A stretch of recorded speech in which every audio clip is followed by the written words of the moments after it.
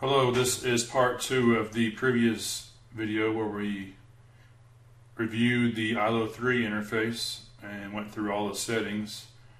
And as I said in my last video, I was going to launch the remote console and power on the server and let you see the remote console working.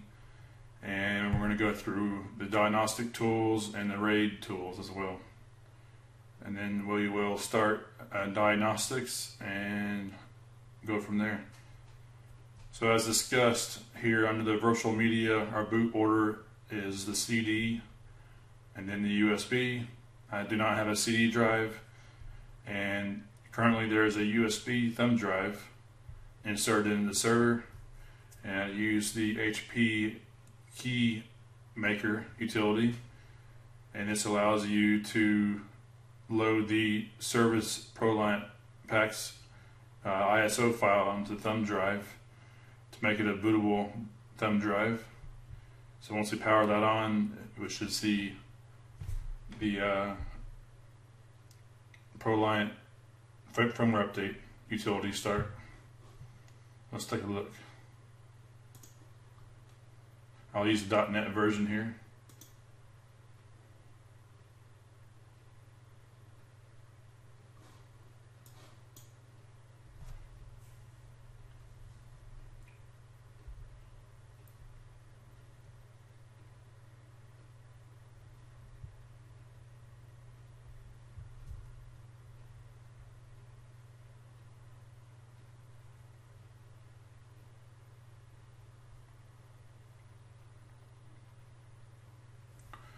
So here you can see the ILO remote console with the .NET, and currently it's authenticating. Alright, right now there's no video because it's powered off. Up here at the top here we have our power options.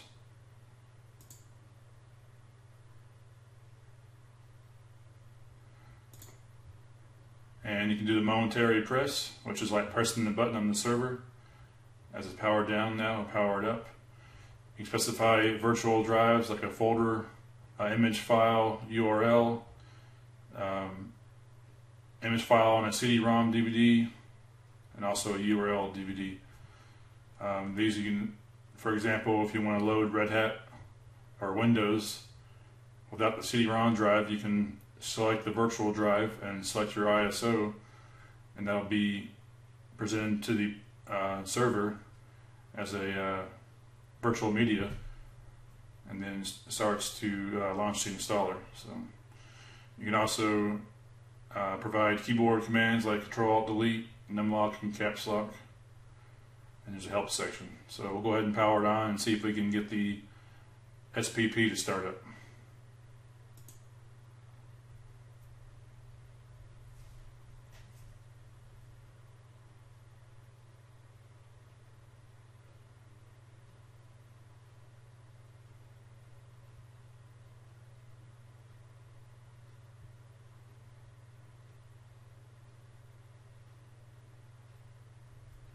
And right now it's going to take a few minutes. It's just going through health checks and posts and whatnot. So we'll see here on the screen as it comes up.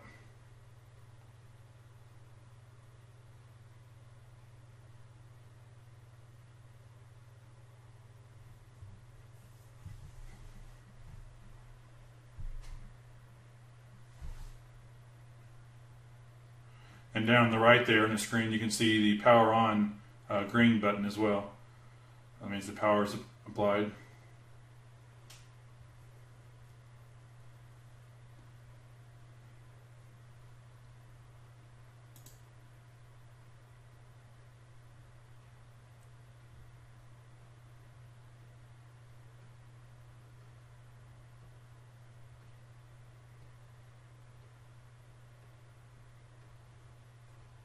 And down here you can see the postcodes going on.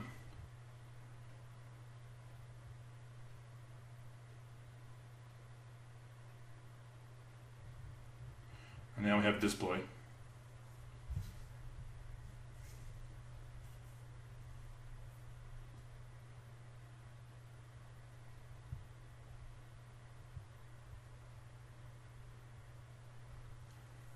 So as I said before, it's going to do power and thermal calibration. So there's sensors throughout the chassis and the motherboard, temperature sensors, and detecting power supplies, whatnot. Is your BIOS version.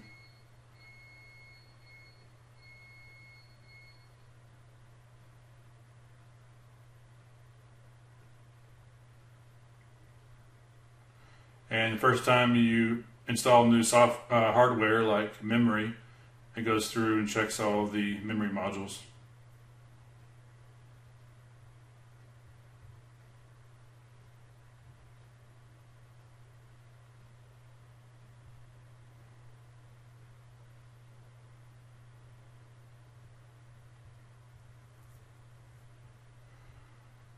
So it looks like we have a few DIMM slots. They're not detected. It could be a faulty memory module. We'll go on and go into the SPP and we'll run the diagnostics.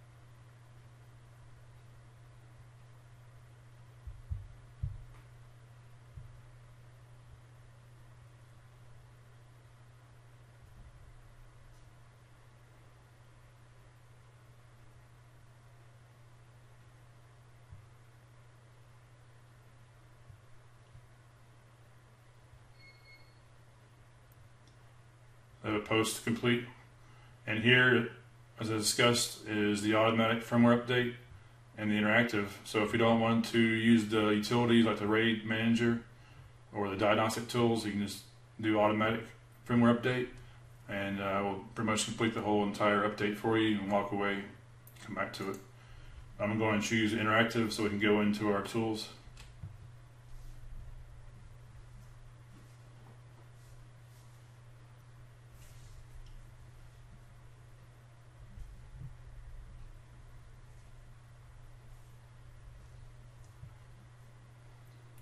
And it's actually booting into a custom Linux kernel environment that HPE provided for our tools.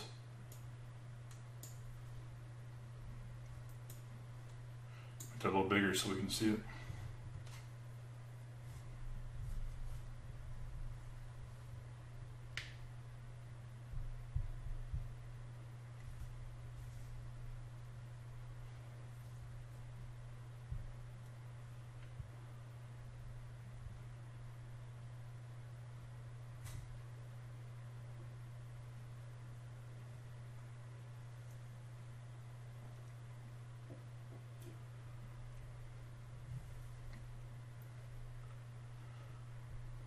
And has a browser listening on localhost 127, and we'll select our language as English, and we'll accept the agreement. Click next.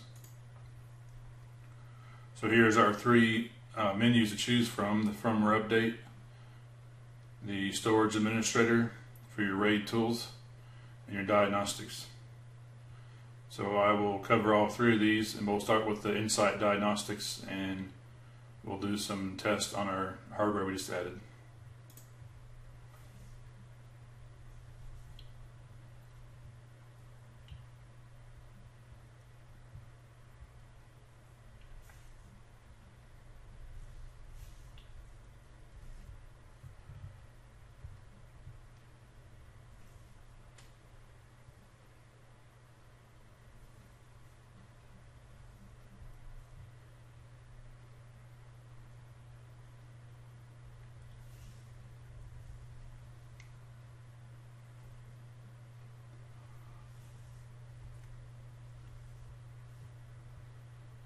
So it finished scanning all the hardware, and here's what we have currently installed in our system.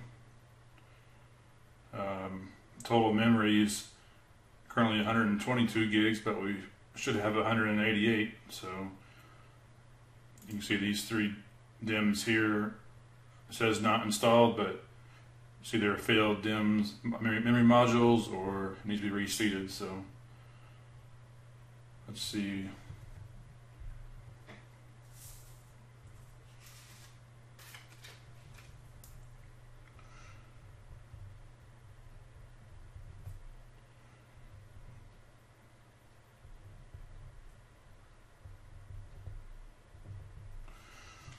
And it tells you your product name, serial number, your processors. You can change to different sections. You can show advanced and change the categories, overview, all the way through the system. Let's take a look at the memory as well.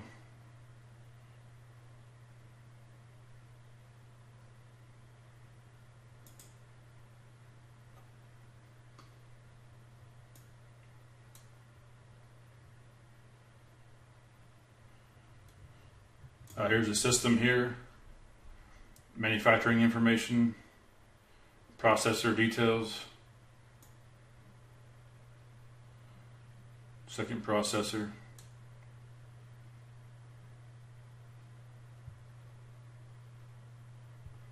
details about the chassis, your BIOS information,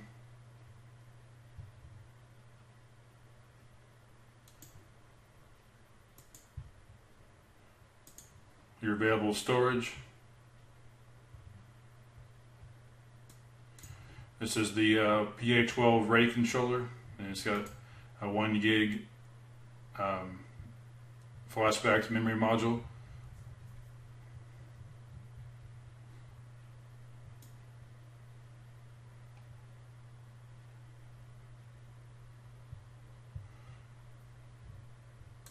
And it detects your current RAIDs. So logical drive 1 has 1.8 terabytes after applying RAID 5, and that's for 600 gig SCSI's hard disk.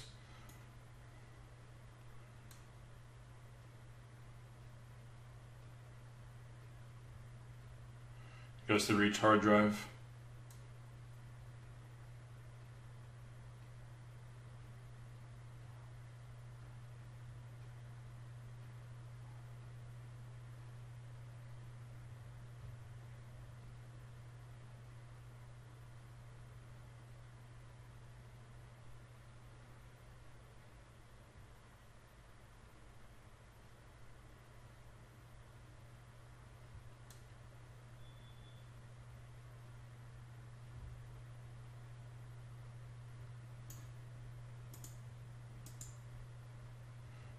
Memory again, goes through each DIMM, shows detailed informations, serial number, detect, part numbers, modules, DRAM.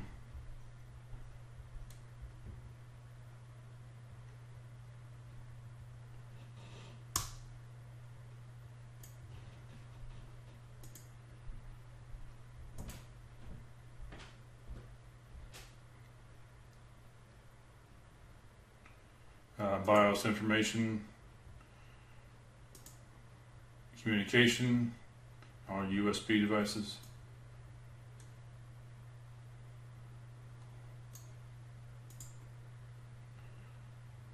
We'll go through all these, but let's take a look at diagnostics now.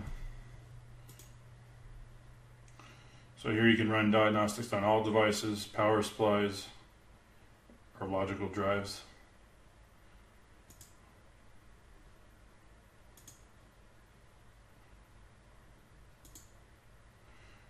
You can run and test individually. You can do unattended access or interactive. A number of loops. If you want to test it 5 times, you can do that. So I'm going to go do all memory and all hard drives as well and run a test there. I added 5, 6, and 7, 8, so we'll test those.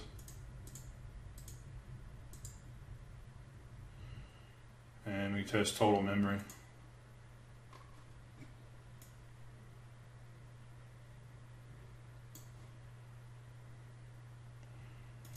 I'll test it for 3 times.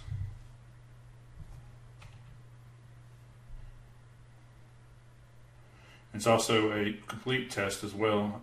And right now I'm doing the quick test. Let's just go ahead and do a complete test now instead.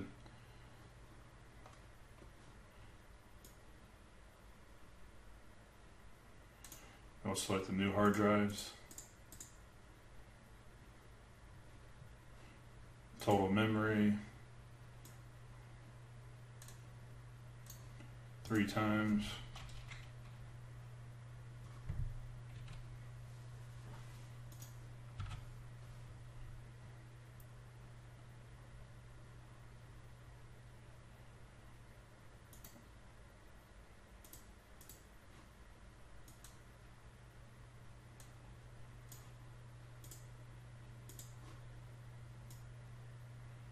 I'll go ahead and begin the test, and I'll pause it when it comes back and finish the video.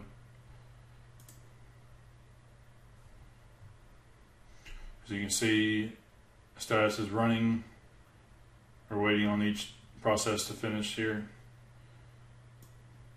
And we'll come back after it's finished, and we'll finish the video.